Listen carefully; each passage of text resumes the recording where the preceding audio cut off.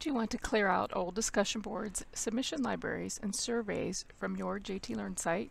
Watch the following screencast on how to remove old items from your site.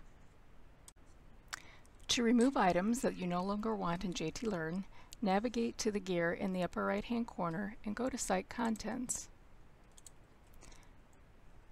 Hover over the folder you would like to delete and a set of ellipses will pop up. Notice those on the right-hand side. Left-click and the ellipses will show an option for Remove.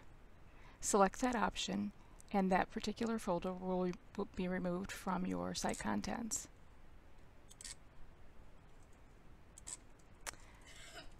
You can do this type of removal with lists, libraries, calendar, surveys, basically anything in your site contents. You can also remove individual items from each folder with the ellipses.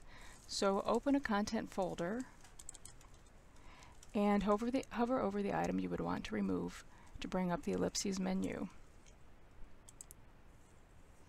Select Delete Item from that menu and the item is deleted. Thank you for watching.